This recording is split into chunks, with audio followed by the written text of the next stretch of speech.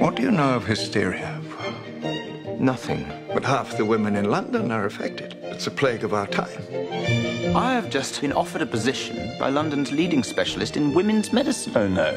I must find some way to attend to these women properly. I believe the French have had quite a bit of luck using their tongue. No. I want you to meet my daughter, Emily Dalrymple. Your servant, ma'am. I've no doubt that one day she would make a fine doctor's wife. It's a very difficult case, that one. It must be difficult pleasuring half the women in the city. Pleasure has nothing to do with it, I can assure you. Well, I suppose that depends on whether you're over the table or on it. Isn't she a Chinese firecracker? According to your diagnosis, hysteria seems to cover everything from insomnia to toothache. My new generator. My God. Now, who should we try it on? What do you call that little thing? Well, I was calling it the feather duster.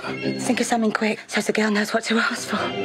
Women will no longer be denied our rightful place. You are a confounding woman. And you are a good doctor, and you should remain one. Whether you seek it or not, Dr. Granville, you are destined for fame.